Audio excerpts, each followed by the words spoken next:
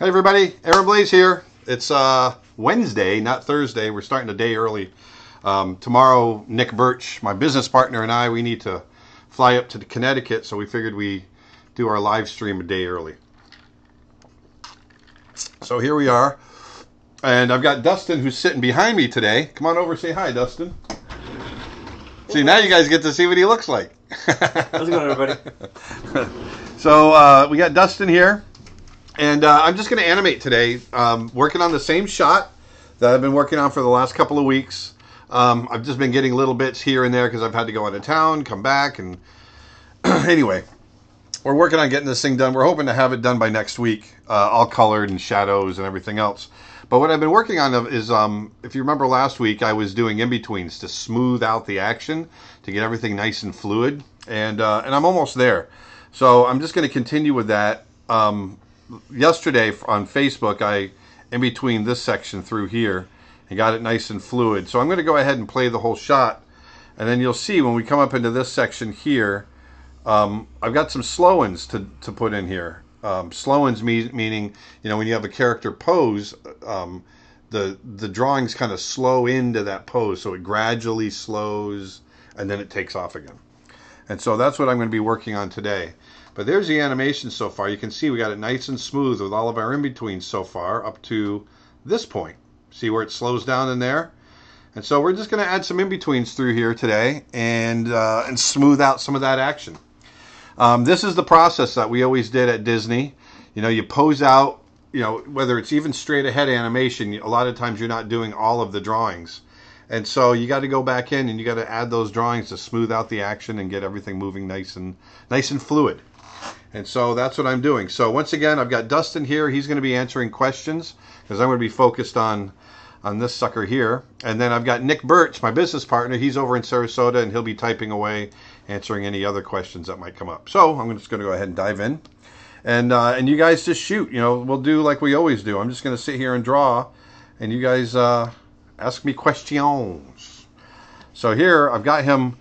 And the other thing, too, is I want to really reiterate what I've been talking about, not just here on YouTube, but also on Facebook, is the importance of arcs in your animation. You can see how everything arcs. You know, when you can get those smooth arcs, that's what adds fluidity and basically a nice pleasing feel to your animation. It gives it life, getting those nice fluid arcs in there. So that's what I'm going to be working on here as he goes and stands up. Does your polar bear have a name? You know, the polar bear doesn't have a name yet. I keep calling him Snow Bear, but he's not the Snow Bear. He's going to be making a Snow Bear. I don't know what should we call him. Let's take a. What do you guys think we should call him? You guys start typing in names. Bob. Bob. You know what? I like Bob. Bob is the name of my ex-directing partner. Bob and we directed Brother Bear together. And he was one of my best friends. We were very, very close. And Bob passed away 2 years ago. But he was the first guy I met when I started at Disney. And Bob was a man of very few words. When he spoke, people listened. And you know, the polar bear, he doesn't speak through here. I think I like Bob. I think we're going to call him Bob in honor of Bob. Bob Walker. Nick says we said we were going with Glenn. Oh, Glenn. Yeah, I forgot about Glenn. Well, let's call him Bob Glenn. Glenn Bob. Hey, Glenn Bob. I don't know. I forgot about Glenn. That's right. In honor of another friend. If he wants to change it, that's fine, but he forgot. Of course I forgot. I always forget. I have the mind of a sieve. My mind is like a sieve. What's a sieve? It leaks. Ew. A sieve is like a colander. It's like a dream, you know. Sieve. Getting that face in there.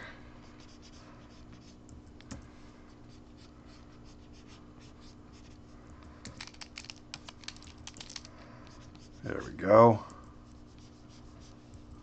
So he says, I kind of like the sound of Walker the bear. Walker. Oh, Walker. Now, Walker's cool. Was that Nick? Walker? Nick said that? No, somebody else in the chat. Ooh, Walker. I like Walker because he does. He walks a lot through in the course of the story. He's wandering the Arctic looking for a friend. Ooh, I like Walker. Where are we going to be able to see the final project? We're not sure yet. Eventually it'll be on YouTube, but I don't think we're going to premiere it there. I'm not sure.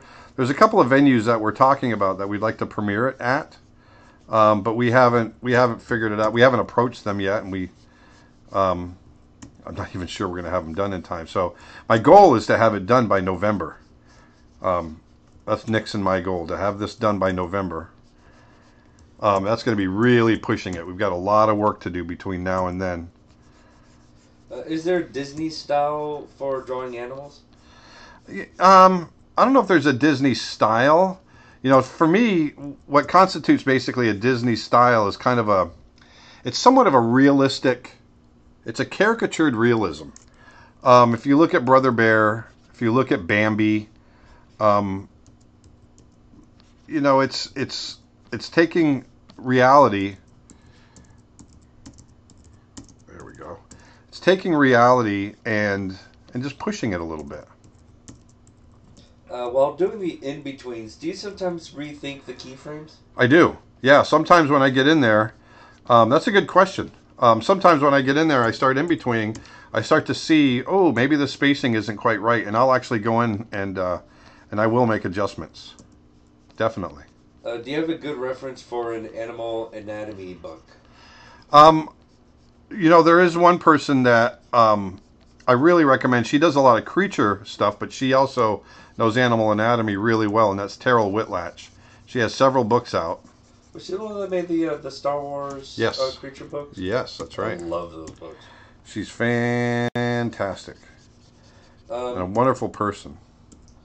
So this particular polar bear, is it going to be an adult male or a teenage male? I imagine him, in my mind, he's like 20. Like the equivalent of a 20-year-old human. That's how I think of him. Like me. Yeah. You're not 20. I'm in my 20s. Yes. 27. Making me feel old. Just gonna kind of move through this drawing. Because that's a pretty ugly head there I got in there, but I'm just gonna, we move through this pretty quick. When you go to Canada to shoot reference material, are you planning to do some Strathmore gray sketches with the markers and white of polar bears? Oh yeah, I definitely will. We're gonna bring all of our equipment when we go up to do that. Whenever I do a major trip like that, I bring all of my art supplies, all of my camera equipment. We bring everything. Everything? Everything. As much as we can. Most of the stuff that I bring is equipment and art supplies. Is your son drawing too? Do you want to answer that one? Not as much as I used to. I mainly mess around with different textures and things like that, making plates or logos of my own, things like that. But I haven't really gone to drawing that much lately. Yeah, I'd like to see him drawing more, but no, he's not drawing that much. When animating or illustrating, do you always think about straight against curved lines? I do. It's something that's kind of second nature. It's not something I put in everywhere, but to push things more dynamic, I'm always, or in some form of that thinking. Yes, definitely. Is there a specific amount of in-betweens you draw, or just what looks right? It's what looks right. So, it all depends on the timing of what I'm creating. So, the in-betweens are a direct result of the timing that I've figured out. I want to have that foot slide in. So if I scrub, boom, there we go, just boom, get that foot in there. It just kind of appears. It's called a cheat, boys and girls. This isn't an animation question, but do you ever paint with black and white first, then apply color? Not usually. I have, and so I'll do that every once in a while. Mainly digitally, I'll do that. I don't do that traditionally. But yeah, I mean that's a lot of people do that. It's a good way of figuring out each step separately along the way. Some people like to figure out their drawing, and then they want to figure out the value structure, meaning the light and dark. And then from there, they can figure out their color. And so that is a viable way of doing things for sure. Do you have an advice for someone having a creative burnout? Yeah, I get that question a lot. And the best thing I can tell you is you just have to push through. And,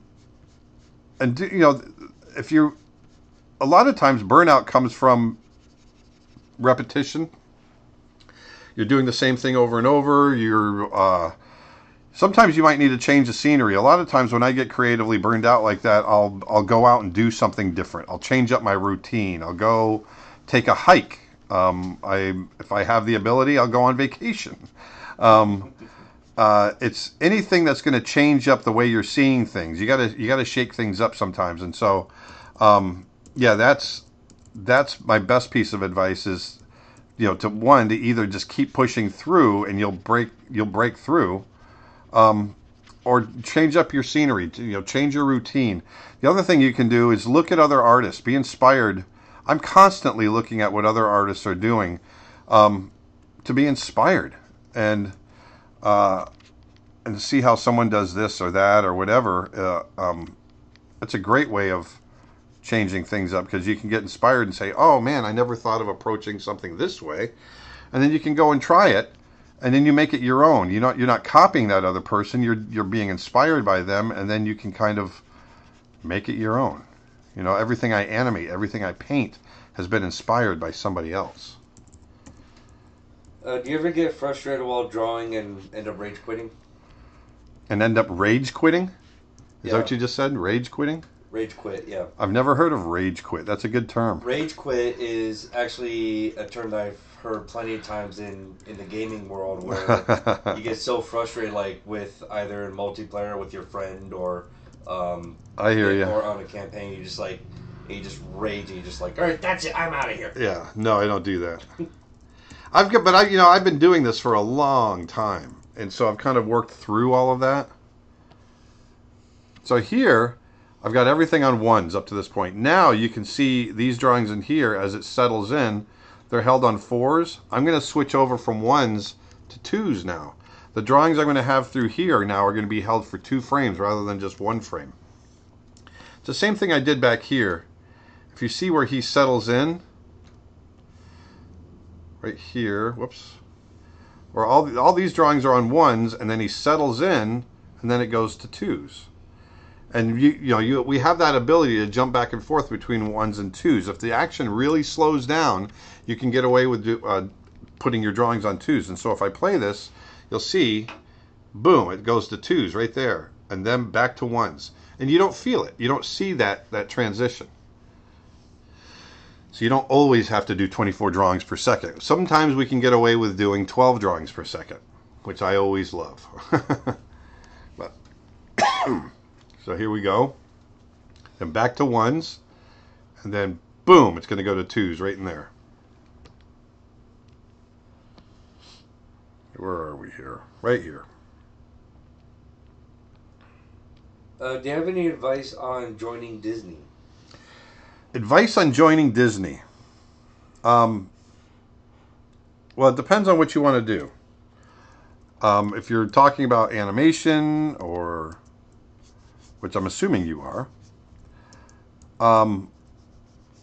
my biggest piece of advice is just to make sure that whatever portfolio you're putting forward, it's the absolute best of your ability. That Disney, Pixar, they want only the best. And you're out there competing against a lot of other people. And so the best way, there we go, I want to get that foot down in there. The best way to do that is to have a portfolio that's going to outshine the next guy or person, And so you've got to make sure your work is as good as it possibly can be. And then the other thing too that I find really helps is versatility. You know, if you can be kind of a generalist, then it gives you a leg up. You can do multiple tasks, multiple jobs, then that's a good thing. And from an earlier discussion, speaking of Brother Bear, do you think Disney views the movie Brother Bear as a success or candidate for their current business model, such as like characters in the parks, merchandise, cross merch? I love BB. Um, I, I I don't think it was a failure. I don't think it was a huge success. I wish it was more of a success than it was. Um, but I mean, they do have a California Adventure and all that. There's a few Brother Bear attractions. I don't know if they're still there, but you know they're not sinking a lot into it because it wasn't the huge financial success that we had hoped it would be. And I appreciate you liking it. I liked it. I just wish the rest of the world liked it more. There we go. How was the professional animation studio for you throughout your career? And do you think what you've experienced has changed today in terms of what's behind the doors? Say that one more time. How was the professional animation studio for you throughout your career? What was it like working in a professional animation studio? Yeah, I guess like that's at what. Disney. And do you think what you've experienced has changed today in terms of what's behind the, like, probably like over time, like how things have changed? Yeah, I mean things change. I mean, obviously, when I was there, it wasn't the same studio it was in the '40s, and now it's not the same studio it was in the '90s. You know, when I was there, and you know, I left in 2010, but at the same time, I gotta bring that nose over here. At the same time, there's certain things that don't change. That artistic integrity, that striving for wanting to do the best, to create the best. That's always been there at Disney, and we've always taken huge pride in, you know, making sure that what we're putting out is quality. It's always been about the quality. Do you like the horse animation in Spirit? Spirit Stallion of the Cimarron? Yeah, I really like it. I had some good friends that worked on that. I thought they did a great job. Any advice on stepping out of your comfort zone? I'm an animal artist and I struggle with making my humans, well, human. Yeah. Yeah. You just said it. Step out of your comfort zone. I always recommend to people doing that because it rounds you out as an artist, and it's like anything else. If you're not as adept at something, like, you know, if you're great at animals but you're not great at humans, well then just do more humans. Work on it more, and you'll get better at it. One of the great things you'll find as you get into human anatomy is that, you know, that comparative anatomy, that, you know, you'll find that animals and humans, we all have the same parts. They're just proportioned differently, and that actually helps when you start to work out the anatomy on cats, dogs, elephants, whatever it might be, and compare them to humans. You'll start finding we all have the same parts, and that's something I always talk about when I'm teaching, you know, animal drawing. Yeah, it's all about practice. It is.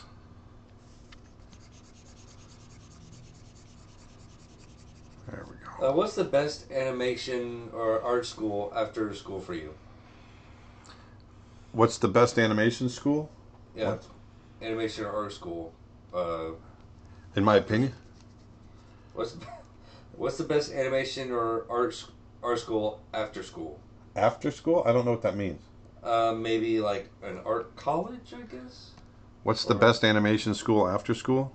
Yeah. I don't know what that means. I don't know what you mean. Either. I mean, there's great animation schools, if that's what you're asking. There's online schools. There's Animation Mentor, which has been really great for a lot of people that I know that have gone, that have partaken in that. I know some of the instructors. You know, Ringling College of Art and Design, where I went to school, has become over the years an amazing animation school. There's Cal Arts in California. There's Sheridan in Toronto, Canada. There's Gobelin in France. I believe it's in France. There's some great schools around the world. What's your opinion on art degrees these days? What's my opinion on art degrees? Well, I think a degree is a good thing to have. I think the world is a different place. I don't know that first of all, you don't have to have a degree to get a job in animation. All a degree really says is that you've gone through this or that type of training and you've completed it, which is kind of cool because, people that have an art degree, it tells me that they've got discipline. They've worked their way through. Now, that's not to say people that don't have a degree don't have discipline, but I'm just saying, it right off the bat, it's going to tell me that they've spent some time, educating themselves. But at the same time, you can have a degree and not be able to draw your way out of a paper bag. So, I've seen a lot of people with degrees that still don't know how to draw, but they have the desire, or they sometimes they've coasted their way through. So, whoops. Let's see. So my opinion really on degrees is great. Get one if you feel like you need to. As far as going to college, I'm still a big supporter of college, even though I'm not a supporter of the tuition that they charge. The thing I support for college is the idea, when you go, especially as a young person, if you're, 17, 18, 19 years old, just out of high school, going to college puts you, you're surrounded by like-minded individuals. If you remember, if you're a person in high school now, maybe you're really good at art and you want to go to art school or you want to be an artist, you're kind of alone. There might be 2 or 3 other people in your high school that you might know that like to do art, but you're probably one of the odd people there. Not a lot of people don't understand what it is that you do with art and all that kind of stuff. And but when you go to college, all of a sudden you're surrounded by people that are like-minded, and there's a camaraderie, and through that camaraderie, you learn more. And so that's one of my big things about going to college. I just think it helps in that way. Not to say you can still learn without going to college. Do you draw a storyboard or write a script for Snow Bear? If you did, will you show us? Yes, and yes. This is just a test shot right now, so this is really not. We might work this into the story, but this is just a test shot that I'm doing just to move the bear around and figure out what our look is going to be. We are going to be storyboarding the whole thing. I'm not going to show you. I'll share with you some of the storyboarding, and we're going to share with you the entire process all the way through. The only thing I don't want to share with you, because I just want to keep it a surprise, is I'm not going to share the entire story. So we're gonna share storyboarding. We just won't show all of it. Do you have any course on clay modeling for animation purposes? I don't. That is something that we're going to be working on. I have a few people in mind that I'd like to talk to teach it, and so stay tuned. But that is something that we want to have on our website for sure. So 24 drawings per second is the standard, but 12 being okay as well? Yeah, if it's slow action, you can get away with doing one drawing for every 2 frames. It's always 24 frames going through the camera, and it's just a matter of what the eye picks up as far as strobing. If it's really fast action and I'm only doing one drawing every 2 frames, you're going to pick up on that. Your drawings aren't covering enough distance. So you need to smooth that out. That's why I went through and had to put all these on 1s, because he's jumping so far from frame to frame when it's on 2s. But then as it slows down, as in here, then I can get away with doing one drawing every 2 frames. So that's the idea. I'll jump back and forth between 1s and 2s all the time. Are there any free animation softwares that would be good for beginners to get a taste of what animation entails? Say it one more time. Are there any free animation softwares that would be good for beginners to get a taste of what animation entails? I don't know what there is for free. I'm not quite sure. Actually, I'm going to add another drawing in here. Um, I'm not sure. I haven't really kept up on free software, so I apologize. I'm not sure. Um, Once I found TV Paint, which is probably 4 years ago now, 3 or 4 years ago, I haven't really gone back. There was a piece of software I used early on. It was okay. It wasn't great. But it's called Pencil. It's kind of an open source kind of thing, and I did some animation with that. Um, as a matter of fact, I can show you what I did. Let me see. Let me jump over to here. Nick says that a free animation software that we have not used but heard good things about are Krita and OpenTunes. Oh, okay. Is it Krita or Krita? Krita. I don't know. Let me show you here. I'm going in my Dropbox. Let me see in here. Right here.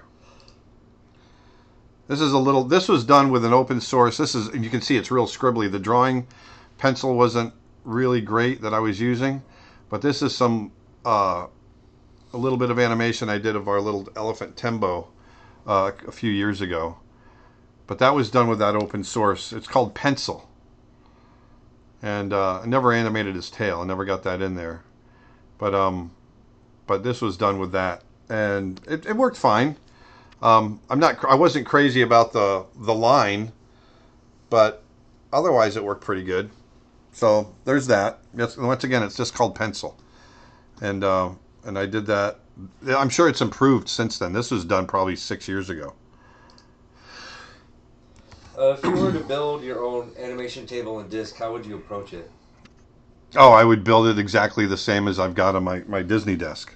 It's I think those plans are floating around. If you type in Disney desk plans and Google that, I'm sure you can find them. But my Disney desk that I've kept for years. I've got the same desk that I animated Beauty and the Beast and The Lion King and all that. And when I left Disney, I took the desk with me. I was able to buy it and bring it home. So to me, it's the perfect animation desk. They're just great. Somebody says that my favorite is the dancing hippo, the animation that you made. Oh yeah, thank you. What do you have a hard time drawing? Backgrounds, humans, monsters, etc.? I think we all struggle. First of all, I struggle to draw everything. There's things that are less hard for me.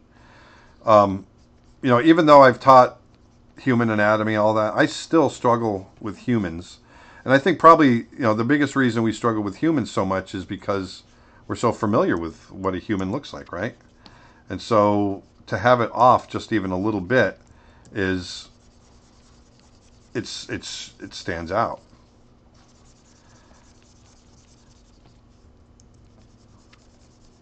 But I've developed methods over the years of kind of working through how to work through a difficult drawing situation. Are you planning on doing more tutorials in concept art? Oh, sure. I've got a character design course on my website, but nothing specific to character design is still considered concept art. It's under the umbrella, but I haven't done anything that takes into a consideration environmental concept art or anything like that. So, which isn't one of my strengths. If we do it, I might have someone else do it for me. Any advice on drawing fur?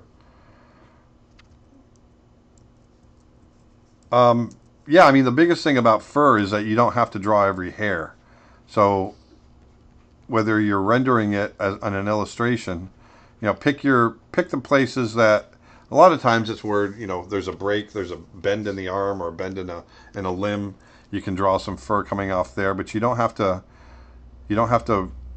draw every hair. You can get away with drawing clumps, and it's a lot like drawing human hair. You don't draw every hair on a human. You draw the shapes, the big shapes that all the clumps of hair are creating.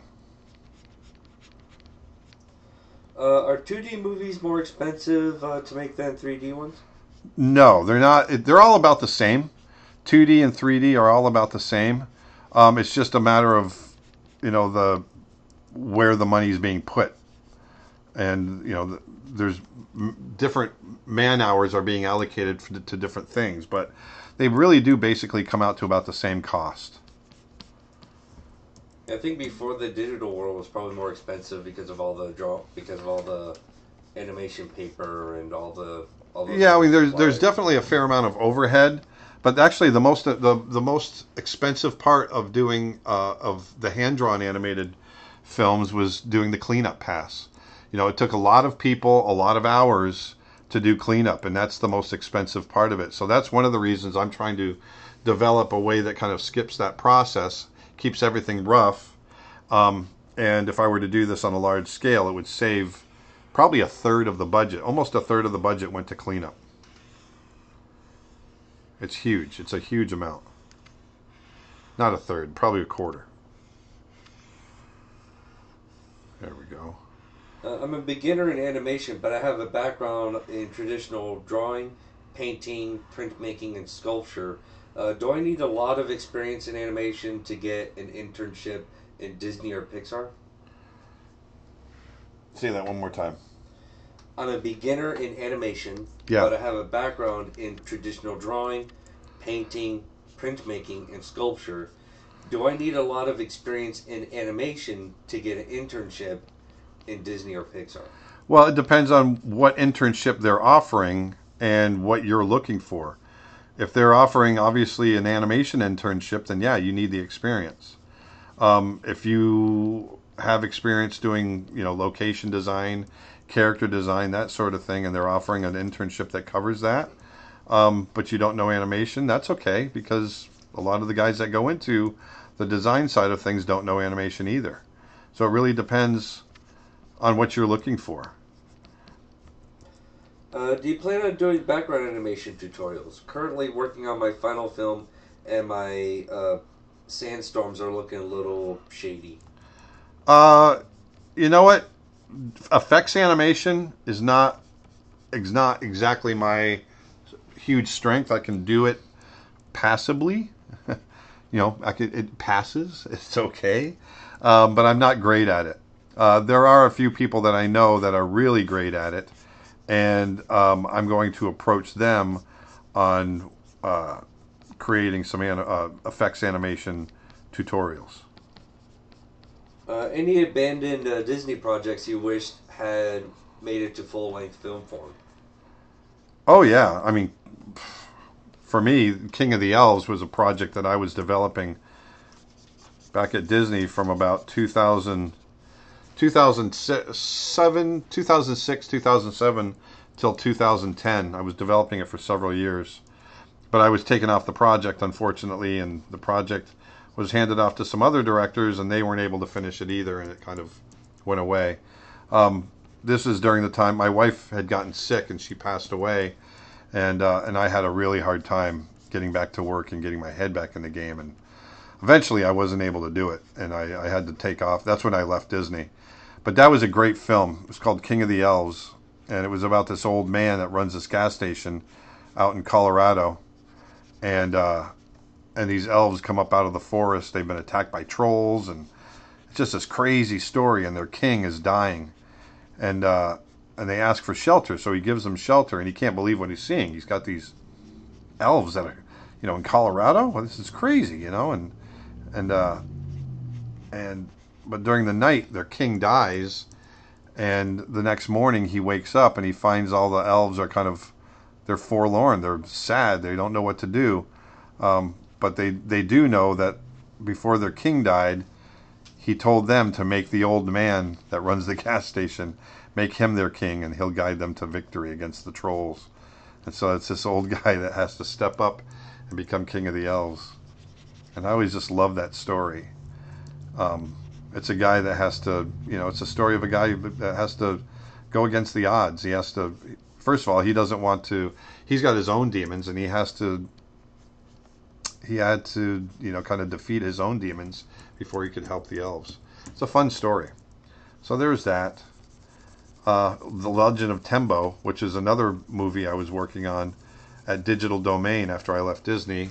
Digital Domain went bankrupt while I was making the movie. And that's another one that would have been great. So yes, there's quite a few. So here I have him settling into a pose. See how the drawings get really close together. I want him to settle into this pose, and then he looks back, and I'm going to turn the color layers off, so that it doesn't get distracting. But he's looking back. He's anticipating. He's doing an anticipation before he starts rolling backwards. So he kind of moves through and then looks back, leans forward, and then throws himself backwards. So that's what I'm working up to right now. You got anything else, Dustin? I think you'll like this next question. When you worked at the Disney studio, at the Florida studio for Disney, did you ever take advantage of being so close to the theme parks for fun or even real life reference? At the Orlando Disney studio? Oh yeah, I mean theme parks. Did you ever take advantage of that for fun or? Oh, you mean going to the parks? Yeah. Oh, of course. Because they're like right next door. Oh yeah, we always went to the parks, but and then also for animal reference. First of all, yes, we enjoyed the parks. I took the kids to the parks all the time. Dustin grew up at the parks. Pretty much. Yeah, I was pretty lucky for him. Like when somebody says, I was a Disney kid, I'm like, you have no idea what a Disney kid is. Yeah. So Dustin and his sister, they grew up, at the studio when we were making the movies, and they used to use Austin and I as baby shields during rubber band fights. Yeah, we did. Baby's coming through. Hold your fire. But but with Animal Kingdom and all that there too, there was a great resource for animal drawing as well for us. So I used it as much as I could. So here I have him kind of starting to go into his anticipation, coming out of the resting pose.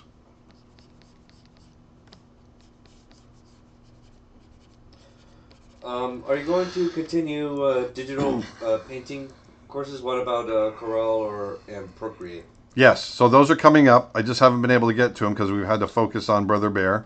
Brother Bear, holy moly! Sorry, Snow Bear. that was a weird slip. You're right there. You had a little slip there, eh? I did. I've just had to take a little, we're focusing on this right now, but those courses are coming up. We've got a whole bunch of courses coming up that we've got planned. It's just going to take us time to get to them. Between the, we've got the other painting courses that you mentioned, plus I want to do another animal drawing course with dogs, wolves, coyotes, foxes, and other, and dogs. And let's see. Definitely got. I've got a course I want to do on birds. Another animal drawing course. So yes, there's a lot that we're going to be doing. Speaking of dogs, do you have any pets? I do. Achilles. Hey, Achilles. He's here. Oh, here it comes. Yes, this is actually my daughter's dog, but he stays with me. Come here. Come here. Come here. Oh, here he is. This is Achilles. Look over here. Look over here. Look over here. Here he is. Oh, he's super lovey-dovey. He's a really great dog. Yeah, he's awesome. So yes, this is Achilles. And we like to say Achilles heel. Achilles heel. But he's a good guy. So yes, I have a pet, and that's him. He's going, what the hell just happened? What's going on?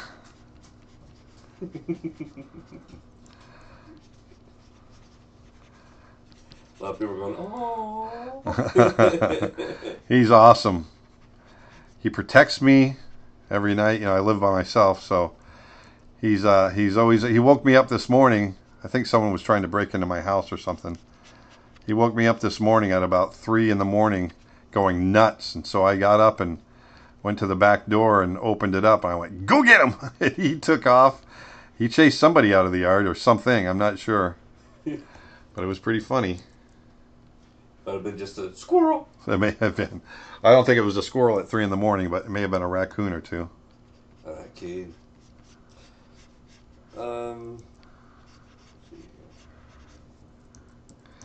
So I'm starting to have him starting to move into getting that anticipation.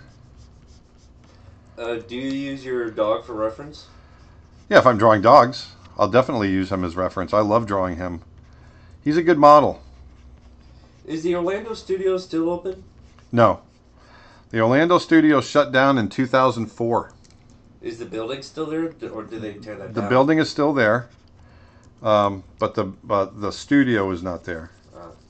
What's the building used for nowadays? I think you know what? I'm not sure. I think they have it as some executive offices, which is always kind of a bummer. Yeah. Well, the digital domain building that we worked at Port St. Lucie, that's now a church apparently. Yes, it is. Is that where I want to do there?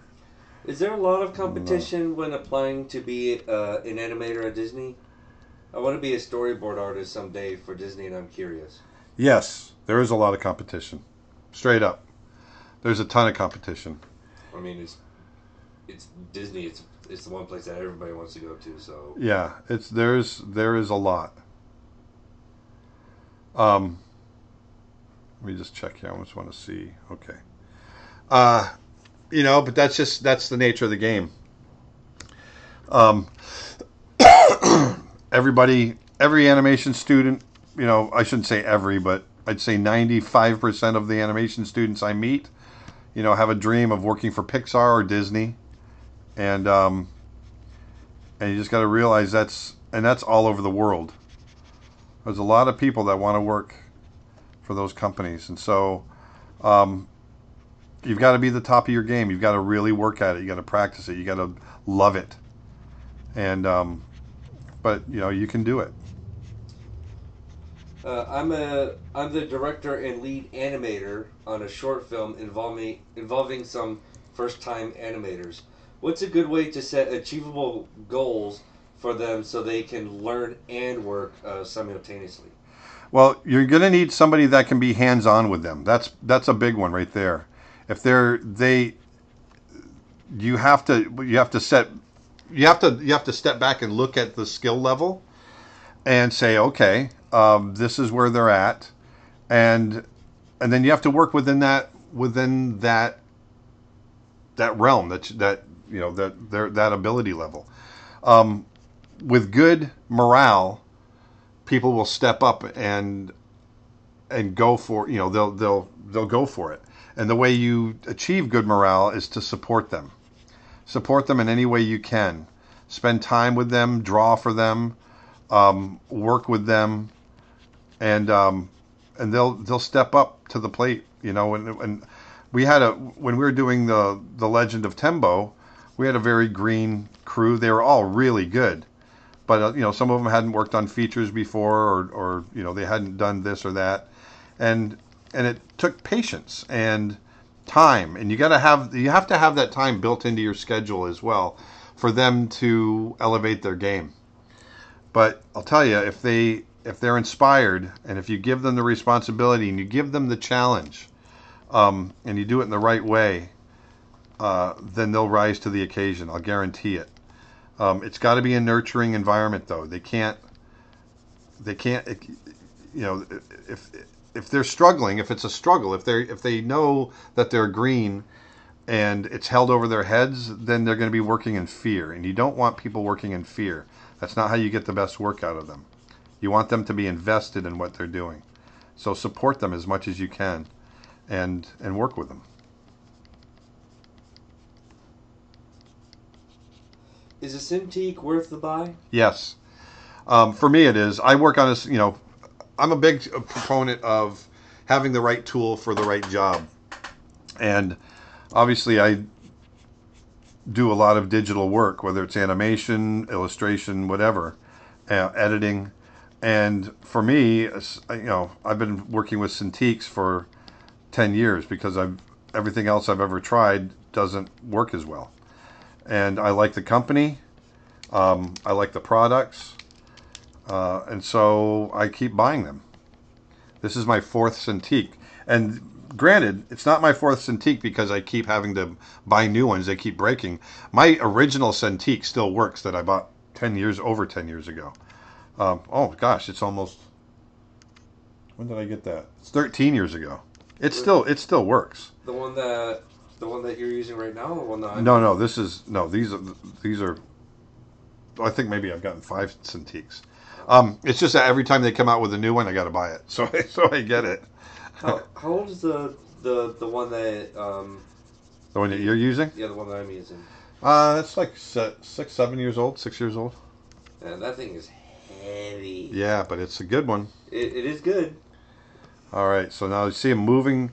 He kind of moves through this pose, and then he's kind of slowly moving through this pose, and then he's going to move into that anticipation right there. Does Disney hire people that are off location, or do they just hire in-house? No, they're starting to hire off location now as well, but it depends on the job. It really does. And what does it mean by off location? Like, not if they're not in the studio. They're remote. Gotcha. They're remote. Almost like freelancer. Yeah, exactly. But it depends. I think they're. I'm not sure if they're doing as much remote story work, although I know that that's a lot of studios are doing that. I know they do remote like visual development, a lot of pre-production stuff. As far as I got to get this to come down here. But when we're talking about production stuff, like animation and that sort of thing, I'm not sure if they're doing anything remote there. I doubt it. But I could be wrong. If anyone out there that's watching and works for Disney, let me know. I'm curious. Do you like using Photoshop for coloring or painting? For coloring or painting in Photoshop, my characters or the animation, I use Photoshop all the time.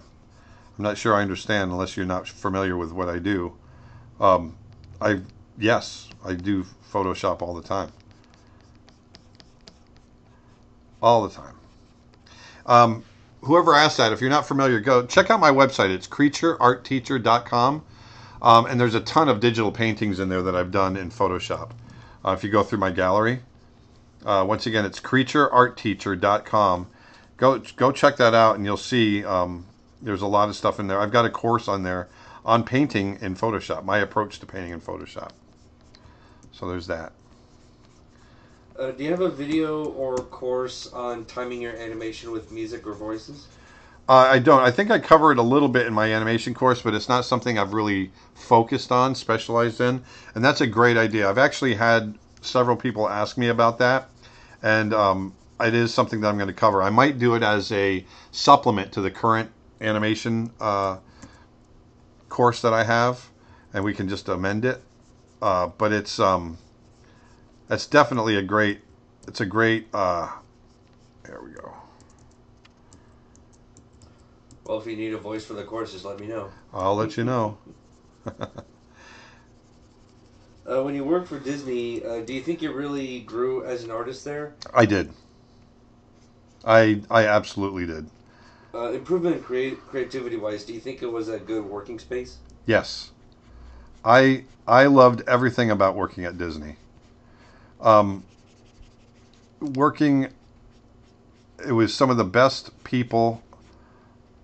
Some of my best friends are people that I met, when I was working at Disney. they're family to me. They're brothers, they're sisters, um, but not just that. They're incredible artists. And I got to drop that eye down a little bit. They're amazing artists, and I grew as an artist by being around them. So yes, I grew. I remember when I started out as an intern, when I interned back in 1988, my internship. I remember thinking, I think I learned more in that first 2 weeks than I did in the previous 2 years working up to that point. It was just amazing the caliber of talent that was there, and you just can't help but soak it in. When you animate, do you watch some references before putting it on paper? Sometimes it depends on what I'm animating. For this bear animation, I didn't. I just had it in my head. So I just kind of moved forward doing that. That's a little too big. But sometimes if there's a complicated action that I'm not quite sure how to handle, I'll either shoot it myself on video and use that as reference, or I'll try to find reference on YouTube or or any other kind of video that I can find and be inspired. I've just started a 3D animated short. Pre-production is basically falling all on me because it's my idea and I am the only one who can draw. Any advice? Say that one more time. I've just started a 3D animated short. Pre-production is basically falling all on me because it's my idea and I'm the only one who can draw. Any advice? Well, my biggest piece of advice is even though you're the only one that can draw and you say it's your idea, if you have people helping you, let them give you suggestions. That's the biggest. You don't take it all on yourself, and you don't push your idea at the expense of other people's ideas. Be open-minded to other ideas that might be better, because that's going to help distribute the workload. It's going to make the final product better, and it will improve the morale of everybody working with you. Everyone will feel like they're contributing. You don't want to, especially in pre-production, you don't want to be the one person that kind of lays everything out at the expense of everybody else's opinion, and then all they're doing is executing your idea. There's nothing worse for morale in a group of people than having something like that. But when everyone is contributing and helping to make the idea better, that's when you get a great product, and you'll get great work from people. So even though you're the one doing all the drawing, take ideas from people. As a team, it's a team effort. So Exactly. Everybody has to work together. Usually a hierarchy doesn't work too well, especially in a business like that. Usually people helping each other out makes a team even better. Always. There's even a guy that I worked with for like 2 weeks. Yeah. And he was struggling with this one shot, and I came up to it because I had an idea on how he could possibly fix that. I'm like, hey, I have this idea you can probably use. Want me to show you? He's like, if I need help, I'll ask my leader. I'm like, okay. He got let go like a few days later. Yeah, that's just insecurity. Yeah. There's no room for insecurity in animation. That's the other thing, too. You can't be insecure. You're going to have ideas that suck. You're going to have ideas that are great. And people are going to tell you when they suck, and they're going to tell you when they're great. And you got to take it on the chin and grow from it and learn from it and know that none of it's personal, and you get better. What daily exercises would you recommend for improving design skills for characters and visual development? Designing, just do it. There's no. I never did exercises, or I learned through doing it. The process of actually designing. Sit down and try to give yourself 20 minutes, 30 minutes, an hour before you have to do whatever you need to do, and challenge yourself to design a character. Read an article in a magazine about somebody and without any pictures, and take what you read about that person and design what they might look like. I'm always a proponent of, when you're doing character design, you need to at least have some kind of backstory to go with that character, so you have something to design, rather than just physical attributes. You want to know who they are, what they're about, and so that it's kind of fun to read a book, read a magazine, whatever, and come up with some ideas for what someone might look like. Are your courses appropriate for an 11-year-old? She's in love with your live streams and drawing, at least what we've seen so far. Yes, my courses are exactly like my live streams. So if you feel like my live streams are appropriate, then my courses are appropriate. How did you feel about interviewing Proco? Oh, Proco's great. We really hit it off. We had a great time. I think I made a friend. We really had a really good time, and I look forward to seeing him again. I want to collaborate more with him. He's fun. He's an amazing artist, an absolute amazing artist, and that's one thing. As a guy that works by himself now, myself, I do miss collaborating with other artists like I used to at Disney. And so when I got to hang out with and draw and paint with Proco, I kind of satisfied that part of my soul to get together with somebody else. It was nice. It would be cool if Proco makes a trip over here. We can show them our neck of the woods. Oh yeah, well that's in the works actually. Oh really? Yeah, we want to do a little painting demo and together, and so we might be doing that in the next year. Oh, that'd be awesome. Yeah. What's your current resolution you're using on your canvas size? It's 1920 by 1080. Regular HD. All right.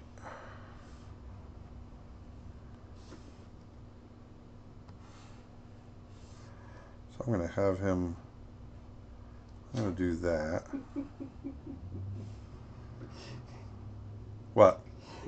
So then Nick wrote. What did Nick write? Collaborate with other artists. What am I, chopped liver? With multiple question marks.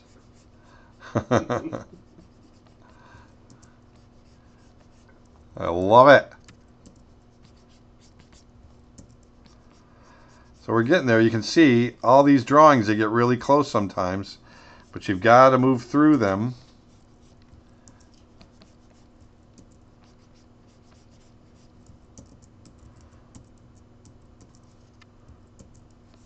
Do you ever get art block?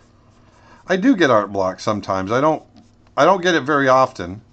I'm usually pretty inspired to draw something, but it happens to the best of us. And when art block hits, you just gotta.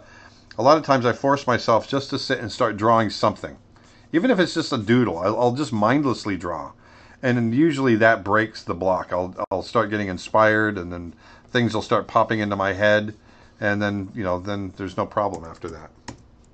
Have you ever met the painter James Gurney? I've never met him, but I'm a huge fan of his work. Matt, it's funny you mentioned that because I was just watching some of his videos on YouTube like 2 days ago. I'm very familiar with his work. I love everything he paints. Do you know Corey Loftus? And if so, what do you think about his work? He was the art director. Yes, I do know Corey Loftus, and I love his work. I think he's freaking genius. Freaking genius. Freaking genius. I think he's awesome. Awesome. Is animating on paper dead completely, or do you know animators that still do it? Oh yeah, I know animators that are still doing it. I mean, obviously it's not as prevalent as it used to be, but I think Andreas Deisha, who's a well-known animator from Disney, he's not at Disney anymore. He animated Scar and Jafar from Aladdin and all the villains. He always did the villains. But he's an amazing animal animator, and he's doing a little tiger short a short with a, I think it's called Mushka. Look it up. It's called Mushka. And I think that's all being animated on paper. By Andreas Desha. Mushka.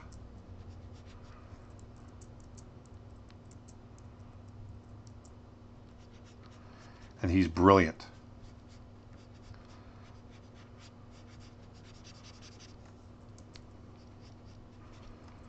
All right. Getting there. I think I'm past this point already, but Nick messaged this to me. But have you ever met the painter James Gurney? You just asked me that. Yeah. You just asked me that like 2 minutes ago. Yeah, and Nick just sent me a message of that question. What? Like 2 minutes ago, I was just talking about James Gurney. Yeah. Oh. I think Nick didn't get to that point yet. Oh, gotcha. I haven't met him, but I'm a big fan. What kind of experience do you need to become a story artist? Well, you need to know how to storyboard, and you need to understand story, structure, character. You need to know how to draw. You need to have at least a basic understanding of acting, animation, because it's all entailed in story artists and in storyboarding. To me, I think story artists need to be some of the best artists on the film because they really do need to.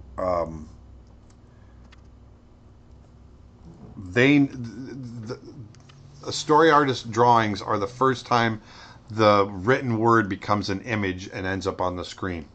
And so you have the power of cinematography, character design, acting, everything, animation. It's all part of storyboarding. And so I think you need to be adept at it. I think the best story artists are the ones that understand this. They understand timing, cutting, pacing, acting, all of it. And so, yeah, you need to. To me, it's the most important, one of the most important visual jobs on the production. And somebody actually made a good point on the 2D animating with paper, that the game Cuphead was entirely animated with paper. Oh, it was paper? Yeah. Oh, I didn't know that. Yeah, in fact, one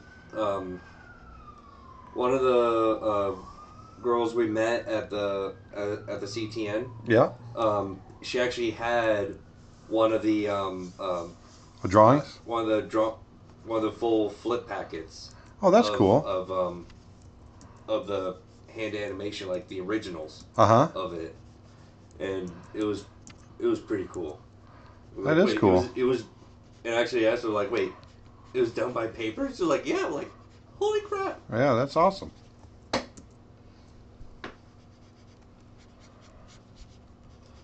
Do you listen to music before or while animating, and do you get excited about it? I listen to music at this stage when I'm in betweening. When I'm doing the actual animation, especially if there's dialogue, I don't listen to music. I can't. I think it occupies the same part of the brain or something, and it just I'm not able to actually concentrate on the animation. It's really weird. But once I get past getting all the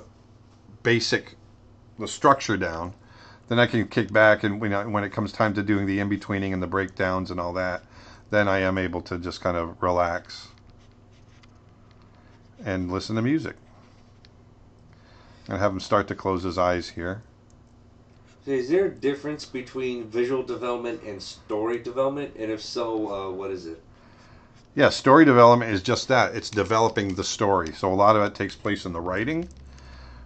Visual development is just that. You're developing the visuals of the world, the story, all of that. So story development sometimes can overlap with visual development because a lot of visual development will come out of story. But also a lot of times the story, someone will come up with an idea in visual, during the visual development stage, and they'll go, "Oh my gosh, we didn't think about that," and then it can make its way into the story itself, and they can rewrite according to that. So they both kind of inform each other, but they are different things. One is more written based, the other is visual based. What are the fundamentals of storytelling? The fundamentals of storytelling? There's a lot. the biggest thing for me, I mean, I'm a big advocate of structure, and there's a whole bunch of stuff that I can't. That's a whole other class. And actually, if you if you look at our website, we've got a whole course on story and structure writing. And but for me, the biggest part of story is believability. It's honesty. It's great character. If you can come up with great characters, and great characters can only happen through honesty, through you kind of taking your own experiences and imparting them into the character. And I think a great story also has great irony. I'm always looking for the irony in a story. You know, like when we were doing Tembo, it's, you know, the irony in that story is, here's, you know, Tembo was this peaceful Bambi-esque little elephant that lived in the savannah, and the last thing he ever wants to do is fight anybody. He's just a lovable, wonderful little character. And the irony of that story is he's captured and he's made a battle elephant, and he has to fight his way to get home. So, you know, when you can take those types of situations, it puts characters in odd positions. And it makes great drama. Sorry, go ahead. Do you know Jake Parker? Jake Parker? Mm-hmm. No. Can you recommend any animation books? Yeah. There's always, you know, The Illusion of Life is always my favorite. Right up there. By Frank Thomas and Ollie Johnston, done back in the 80s.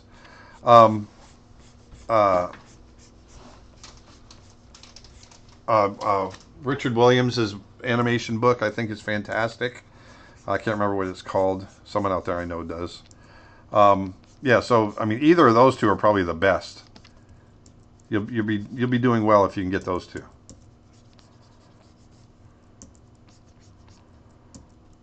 And the principles in those books apply to 3D animation as well, not just 2D. So we're almost there. We're slowly getting there. Are there any Whoops. books you recommend for storytelling? I don't know what just happened. Uh-oh. What'd you do? That was weird. I don't know. I don't know what just happened. What'd you do? Nothing. I'm just drawing. Well, apparently your drawing did something wrong. What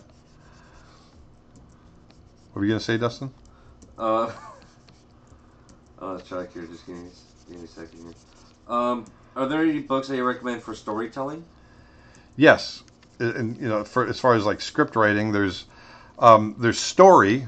It's called Story by Robert McKee.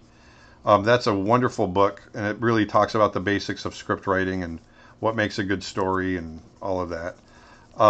Save the Cat is another one that's really great, and that's oh my God, I'm drawing a blank. Blake Snyder. I almost said Zack Snyder. That's a director. Blake Snyder wrote Save the Cat, which is, it's just really great kind of fundamentals of what it takes to write a script that are really easily kind of followed. I learned a lot from both those books. All right. So now we've got pretty much some smooth action through here. Let's go ahead and play it. So now he'll jump, and he'll settle. There, boom, right through there. See, no more sticky points. There we go. That feels pretty good. Awesome. Right through there. Boom. So there's just a couple more in there that I've got to hit. That I'll probably hit further down the road. I'm probably going to call it here pretty quick because I'm flying out to Connecticut tomorrow and I still need to get all of our gear together. But I just wanted to see through here. There we go. Don't need to pack it up. There he is rolling over. These are all on 2s. I think these are okay to stay on 2s. Then he's got to settle into that pose. So this will be the next section through here that I draw. get him all settled into place. But there he is. So that's feeling pretty good. And next week, I'm hoping that we'll be painting this next week. You guys will be able to watch us there. I've still got a couple of things. I got to get that effects animation working better with the snow, the way the snow piles up. We still need to get his footprints in there. But at least we've got pretty much all the drawings in. This is 17 seconds of animation. So it's taken probably a little longer than normal, only because I've had to jump around doing other things. But yeah, this feels pretty good. This is what we did today. That settle in through there. But are there any other questions before I go? I'm going to sign off. It'll be a quick one today. You got anything else, Dustin? There's a whole ton. Where do you want me to start? Well, whatever you think is interesting. Any tips for a long time digital 2D animation guide transitioning back to paper on a light box? Let me see that. Any tips for a long time digital 2D animation guide transitioning back to paper on a light box? You know, it's like riding a bike. It's going to come right back to you. My biggest thing is, don't use that light box. Don't turn the light on. I never use the light on the light box. Try to see that animation. That's my biggest tip. Try to see it rather than looking through the paper and between lines and doing it that way. I always make sure to keep that light turned off and just flip the paper and see the animation and draw where that animation needs to go. That's probably my biggest tip right there. What else you got? Which pen tab do you recommend? Pen tab? Pen tab. Let me see. I don't know what you mean by pen tab. What's your favorite animal? My favorite animal? I don't have a favorite animal. Come on, I'm an animal guy. I like all animals. But I do like bears and big cats. I like them a lot. Obviously, I draw them enough. He mainly likes lions, tigers, and bears. Oh my! Yeah, lions, tigers, and bears. Exactly. All right. Well, I'm going to get going. It was kind of short today. We did an hour and 13 minutes. So, once again, that's pretty much it for all the drawing that you're going to see. So that was a couple of weeks worth of drawing. And next week when we get together, hopefully we'll be doing some color, or maybe I'll do some painting or something. We'll take a break from the animation. But I really appreciate you guys coming out and watching and participating. And if I didn't get to your question, just come back again and hopefully we'll get to it next time. But, Tuesday, I'll be back on Facebook.